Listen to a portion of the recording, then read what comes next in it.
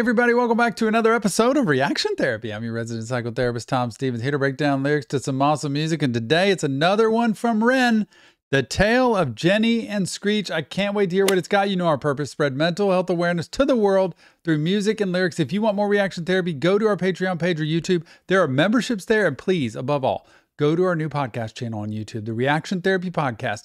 I'll subscribe today. We have artist interviews, mental health topic breakdowns, so much more. But without further ado, all right, it's more Ren. Let's see if I can get my brain together. The Tale of Jenny and Screech.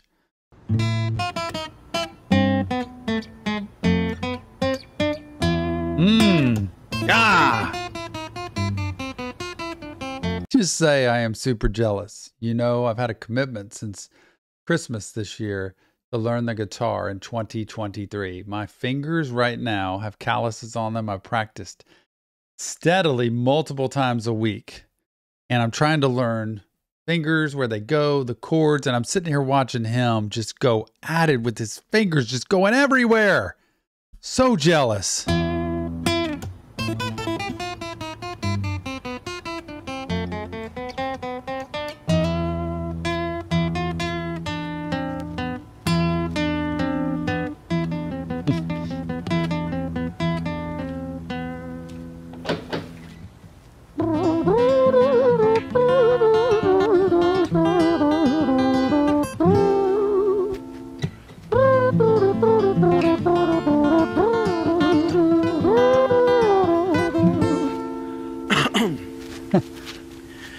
It was a quiet, dark night in an empty street somewhere in London City. Jenny walked alone, she was dragging her feet. She was heading back home to sleep. Well, she knew this town, she knew this floor, because she walked it about 1,000 times before. She wanted to escape. Can you blame? Well, on the very same night in the... Isn't it beautiful how he just combines the talking, just talking his way through it, versus the rapping, versus singing, and all the while just playing the guitar so well. I would love to know where this is. When I see these tiny streets, I just love that. It seems like a European or a German town or something, but this is pretty cool. Where is this? Here we go. Can you blame? Well, on the very same night, in a different place, there was this hooded young youth by the name of James. He was 14 years old and out of his brain. He'd been smoking ganja with the boys. James, he grew up to be a kid of the street. His mates called him Screech. He was quick on his feet. He was a liar, a thief. At 14 years old, the devil had set his sights on his soul. As Jenny walked home all alone, she felt scared. Usually she was alright, but it was like there was something in the air. A divine intervention telling her to beware. Maybe intuition bugging her and making her so scared. Sirens sounded in the distance to the beat of... Yeah. Intuition, though, can be really good protective thing sometimes. You know, it is something that helps us feel like it doesn't seem quite right. You know, she's just walking home along the street. It already feels unsafe already. And then there's James, who is Screech, who has the devil coming after his soul. Are these two going to meet? Maybe intuition bugging her and making her so scared. Sirens sounded in the distance to the beat of Jenny's feet. A symphony of the night that echoes crime on London streets. Jenny turns a corner, their eyes they meet. Up or go Jenny, a boy named Screech. Give me all your money, bitch, give it to me. If you cooperate, then you'll soon be free. I want your purse, your phone, don't fucking look at me. I mean it, bitch, are you listening to me? Jenny freezes statue like a lady shakes stalactite. Feel like liquid nitrogen in the dark night. She tried to find strength to move, but stayed as still as a statue in high-heeled shoes. What the hell you playing at? You playing games with me? I swear to fucking God, I'll slice the rosy off your cheeks. You think I don't mean it, girl? You don't know me. The last thing you see will be a boy code. Screech reached with the sheath of the blade, with the teeth that could bite through steel and slice concrete, and he swung possessed with the devil in his chest, and the statue she was turned to butter in her breath. She really puts so much in, just coming right off the top, just how they do, it's just artistry the way they do that. But I think the thing I like best about this so far is how he shows the emotion of each person in the way that he sings or raps. Like you hear it in his voice. Jenny's feeling, you hear Screech's feeling. You hear the intensity of the moment, and then all of a sudden he gets quiet and just kind of talks his way through it. It's amazing how it goes back and forth. Statue she was, turned to butter in her breath.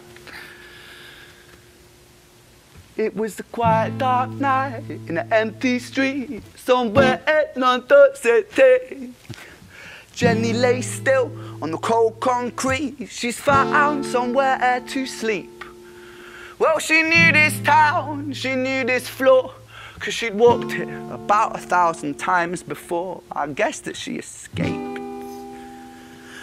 It's such a shame.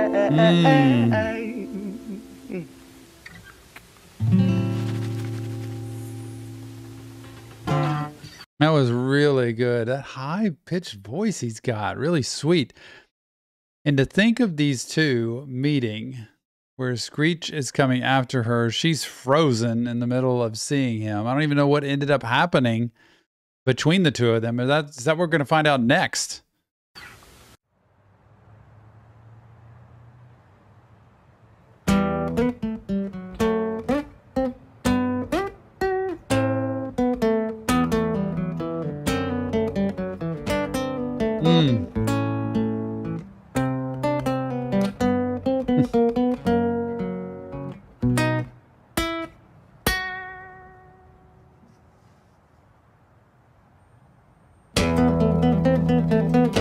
Oh.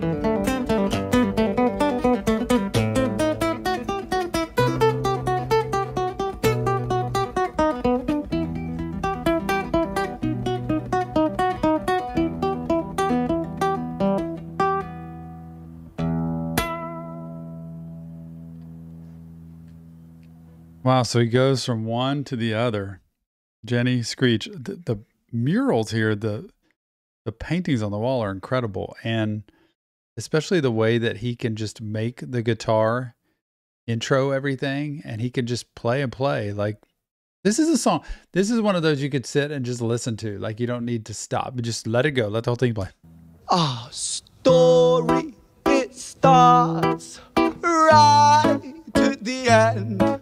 At the life of poor Jenny, clocked out like Big Ben.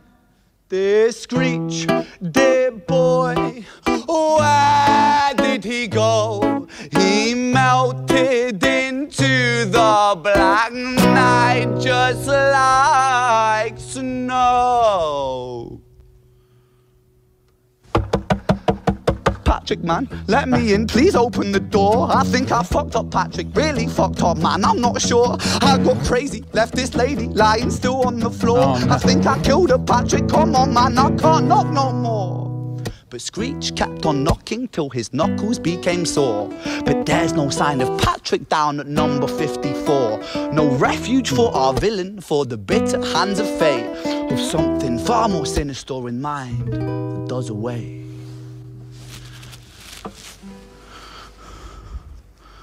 Always wonder, I'm sitting here wondering what in the world is going to happen next. Screech ends up taking Jenny out, knocking on the door of Patrick, trying to figure out, I need help, man. I am stuck. I don't think this went down good. And now he's got his phone out.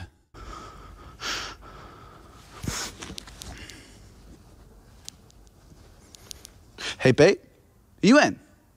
No, nothing really. I'm just a bit tired. Listen, can I swing around yours for a few moments? I just really miss you, babe. What the fuck do you mean you're busy? You fucking bitch! For fuck's sakes!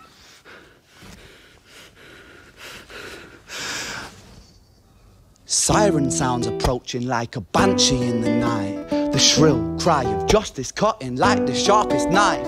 But Screech was never one to run, not one to miss a fight. One hand upon his blade, he turned to face the blue lights. Come on then, you fucking cunts, let's fucking have you then. I am Screech, I'm the boss, I'm the ender of men. You think that uniform you're wearing means that you own these streets? These are my fucking streets, and they call me fucking Screech. Richard was an officer who stood at 6'3", working London on the night shift. What he didn't think he'd see was a boy running at him like an animal possessed. With no time to hesitate, he fired 4 bullets at Screech's chest.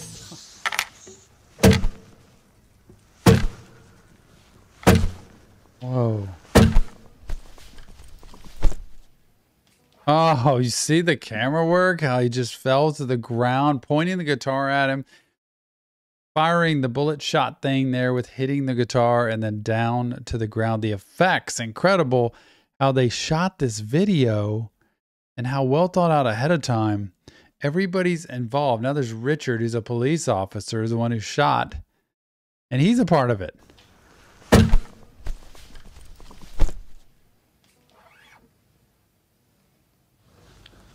Our story, it ends right at the start. Young Screech and poor Jenny lying one street apart. An officer shaken by the boy that he claimed. 2 bodies lay lifeless, and it's such a shame. It's such a shame.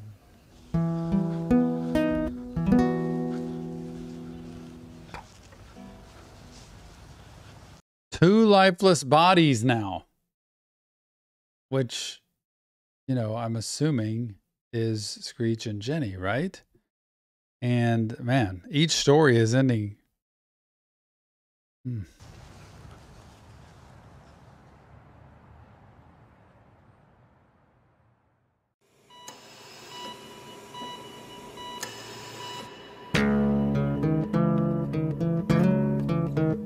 Violet.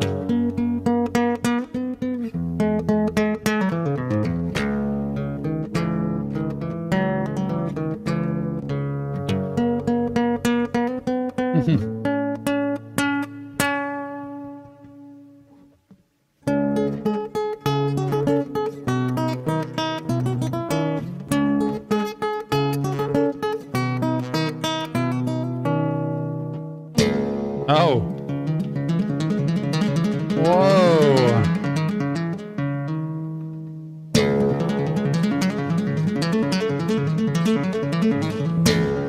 The talent in being able to do that, incredible. Like, I don't know, like, how much practice it takes to do that, but his versatility of what he can do, singing, instrumentally, rapping, performing.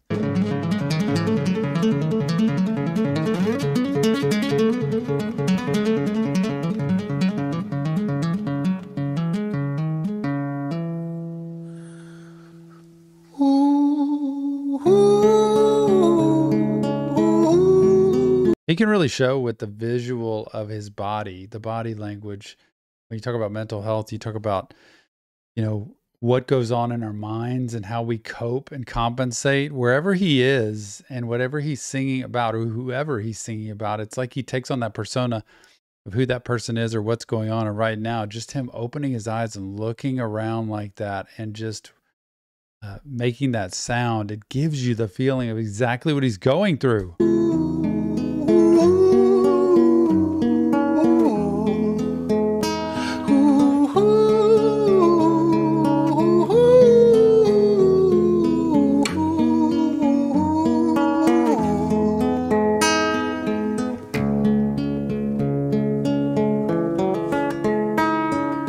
London City, far from pretty, 2005. A lady down in Paddington is fighting just to stay alive. Rhythmic beats and bloodstains, she's our lady weep. She's tired and frail. To set the scene, we must rewind the hands of time for Violet's tale.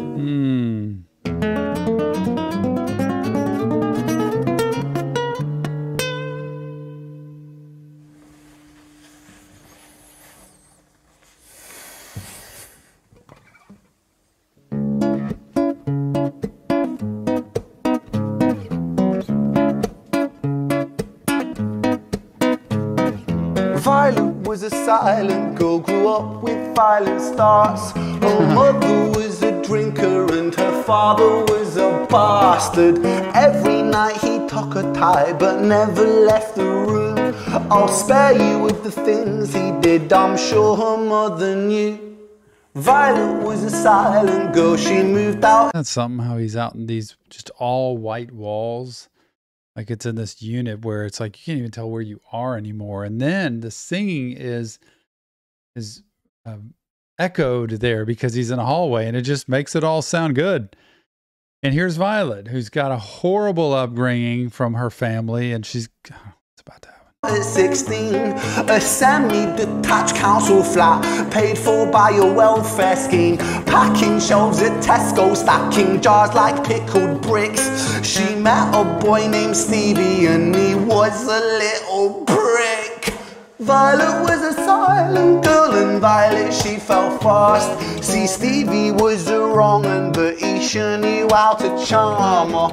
Every night he took her tight, but never left the room. History repeats itself, he'd paint her black and blue and dark. She never stood a chance. The devil comes to dance. Violet, why are you always so quiet? On her bedroom door and he's irate. He's been drinking and smoking, he's up late. And he stands by her bedside, she shakes, but her eyes stay shut. So scary the way and eerie the way he speaks it, knocks on doors, and replays that situation like you're there for the first time. And here comes Stevie coming in on Violet, and she is like just, man, beaten, bruised. Not good. Oh. And he's up late, and he stands by her bedside, she shakes, but her eyes stay shut. You fucking slut, I know you're up. And he pinches her eyelids and folds them up. Violet, why are you lying to me, Violet? She stays silent, things turn violent. That's the sound of his fists when they fall like a crashing pilot.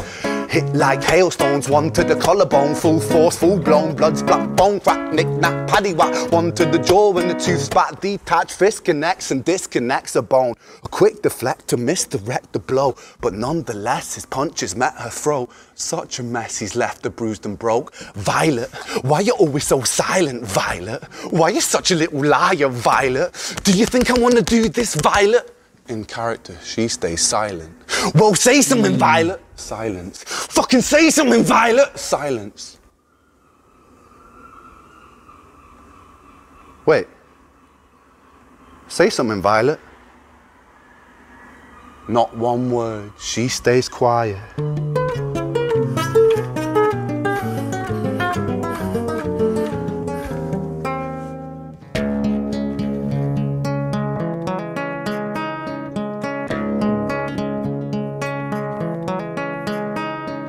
London city, far from pretty, 20. It's so uncomfortable. This is the hardest one to watch by far at this point. Just knowing he started that in the hospital where a girl was fighting for her life, which I'm assuming was Violet. And the way he played both parts and how Stevie was just crazy with, you know, almost like excusing away what he was doing, which, you know, I can't stand any domestic violence or abuse or anything like that. There's just no reason for it. And she's just stuck in a situation where she can't defend herself there. And he is just letting her have it. And then there's no words, brought to the hospital. 05, a lady down in Paddington is fighting just to stay alive. The doctor, in a state of shock, saw something here so very wrong. See, Violet, she was pregnant. Poor Violet, she was 9 months gone. Turning to the doctor, Violet broke her silence and she cried, if I'm to die right here tonight, please let my baby stay alive. The doctor soon regained composure, called the surgeon to come in. As Violet's world turned to black, the curtains closed, the lights went dim. In London city, far from pretty, 2005, a lady down in Paddington just lost the fight to stay alive.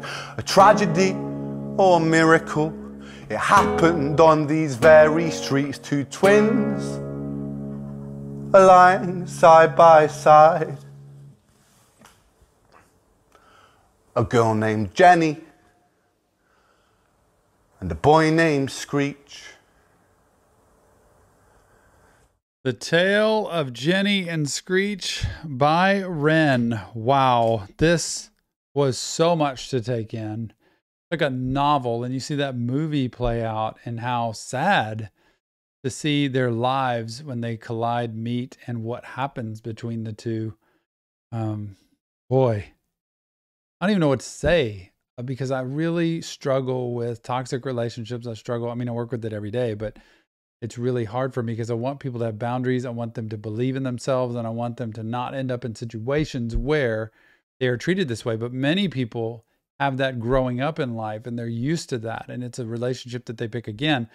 And just know you can always get out and ask for help. Help is there. It does matter when you get good help, because you have somebody that can back you up, support you, and get you. And then when you see she's pregnant and a baby, oh goodness, it's just a lot to take in. But wow, what amazing artistry in the way he picks his words, the way he raps, sings, and talks at the same time, the way he puts the inflection and the body language of all people to help you feel what every single character is feeling at every minute. Well done. Remember, it's Hidden Real Therapy, just Tom breaking down lyrics to music. If you want professional help, check the link in the description of this video. Go to our Discord server.